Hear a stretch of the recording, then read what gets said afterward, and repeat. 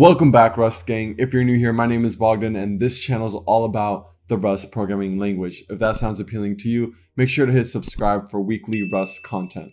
Today we're starting chapter 16 of the Rustlang book and it's titled Fearless Concurrency. One of the goals of the Rust language is handling concurrent programming safely and efficiently. Concurrent programming is when different parts of your program execute independently, and parallel programming is when different parts of your program execute at the same time. These two concepts are closely tied. So for simplicity, for the remainder of this chapter, when you hear concurrent, know that it means concurrent and/or parallel. By leveraging Rust's type system and powerful ownership model, a lot of concurrency errors are able to be caught at compile time.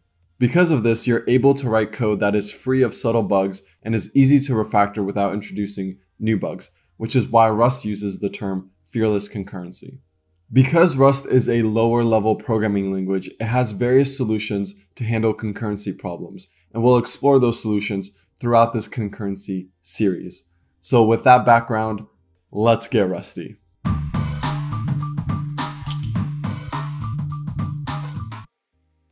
In most current operating systems, an executed program's code is ran within a process, and the operating system manages running multiple processes at once. Within a program, you can have independent parts that run simultaneously, and the features that run these independent parts are called threads. Splitting your program's computation into multiple threads can improve performance because multiple parts of your program are running at the same time, but this also increases complexity. Because threads run simultaneously, you don't have control over the order in which different parts of your program are executed, which leads to some unique challenges. One such challenge are race conditions, where threads are accessing data or resources in an inconsistent order. Another challenge are deadlocks, where we have two threads that are both waiting for a resource that the other thread has, thus making both threads wait indefinitely. Lastly, because execution order is non-deterministic, bugs can appear that only happen in certain situations and are hard to reproduce and fix reliably. Rust attempts to mitigate the negative effects of using threads. However, it's on the programmer to be thoughtful when designing their program for a multi-threaded context. Now, there are two main types of threads: one-to-one threads, also called OS threads, native threads, system threads, etc., and green threads, also called user threads or program threads, etc. Many operating systems provide an API to create new threads. One-to-one threads mean that when you create a thread in your program, it maps to an operating system thread, so there's a one-to-one mapping. Many programming languages provide their own special implementation of threads, which we call green threads. Green threads do not have a one-to-one mapping with operating system threads, so you can have 20 green threads that map to only 5 operating system threads. This is why we call the green thread model an M-to-N model, because there are M green threads that map to N operating system threads. Each model has its advantages and trade-offs, and the trade-off most important to Rust is runtime support. By runtime, I mean the code that's included by the programming language in every single binary. Rust aims to have an extremely small runtime, in fact almost no runtime at all. Now the trade-off is sacrificing features, because the more features we include out of the box, the larger the runtime will be. Because green threads would require a larger language runtime, Rust only includes one-to-one threads or OS threads in its standard library. However, if you would like to use green threads with the trade-off of having a larger binary, then you could use crates that provide such functionality. Now that we've talked about threads in the context of Rust, let's jump into creating some threads in code. Here I have an empty main.rs file, and the first thing we're going to do is import thread from the standard library. Then in order to create a new thread, we're going to call the spawn function on thread and pass in a closure.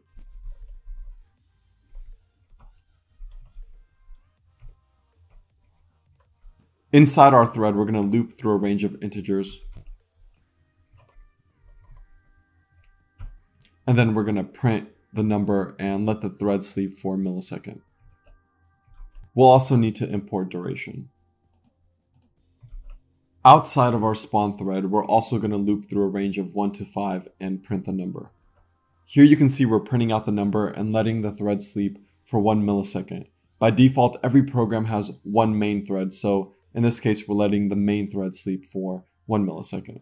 Also, thread sleep here just means that we're going to pause execution of this thread for a specified amount of time. To summarize, we've spun up a thread, and within the thread, we're going to count from 1 to 10, and for every number, we're going to print the number and let the thread sleep for a millisecond. In our main thread, we're also going to loop from 1 to 5, print the number, and let the thread sleep for a millisecond. Let's run our program to see what happens.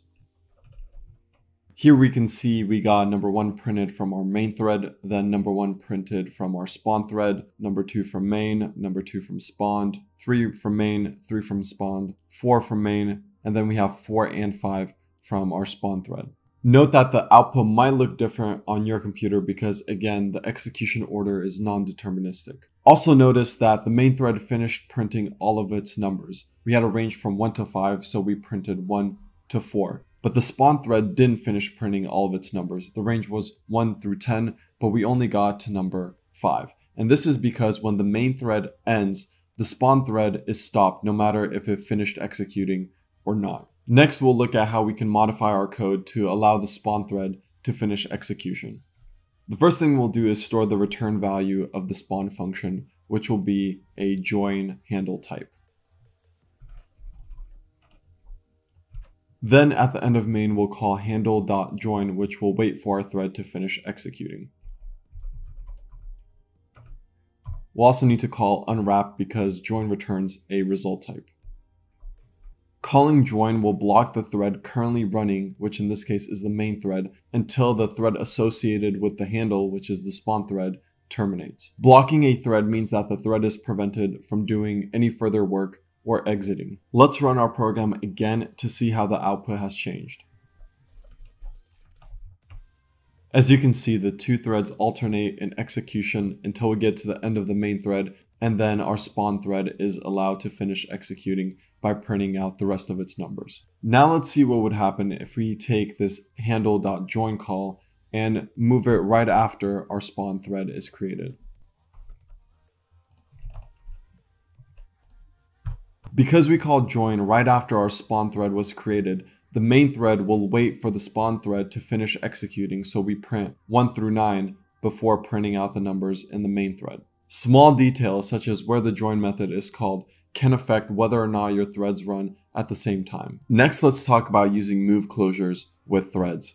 Up until this point, when we spawned a thread, the thread didn't depend on any variables outside of the thread. But let's take a look at the following example. We have a variable called v in the main thread, which is a vector, and then we spawn a new thread, and inside the new thread, we want to print out the vector we created in the main thread. But as you can see, we have some red squigglies here indicating a compile time error. And if I hover over, you can see there are a few errors, one of which states that the closure may outlive the current function, but it borrows v, which is owned by the current function. Rust sees that v is being used inside our closure, but it's declared outside of our closure. So Rust will infer how to capture v. And because v is only used in this printline statement, Rust will infer that we only need a reference to v. However, this is a problem because Rust doesn't know how long this spawn thread will run for, so it doesn't know if v will always be a valid reference. Imagine if after spawning a new thread, we call the drop function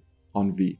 If we were allowed to write this code, then there's a possibility that when we run our program, we would spawn this thread, immediately switch back to the main thread, drop the value v, then switch back to the spawn thread, at which point v would be invalid. Because Rust doesn't know how long our thread will run for, Rust doesn't allow us to take a reference to v inside the closure. And if we hover over this red squiggly here, you can see it gives us a hint.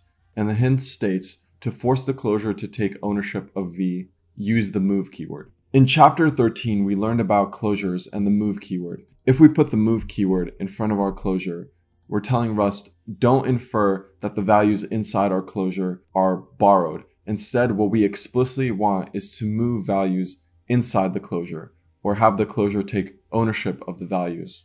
After specifying the move keyword, we no longer have a compile time error, and that's because now v is moved inside of the spawn thread, which means it can no longer be used inside of main. If I try to call the drop function on variable v again inside of main, you'll see we get a compile time error, which states that we cannot use v after it has been moved. That's it for this video. If you found it useful, make sure to tap the like button. And if you want to see weekly Rust content, make sure to hit subscribe. Also, I'm going to be releasing a Rust cheat sheet. So if you want access to that, make sure to click the link in the description.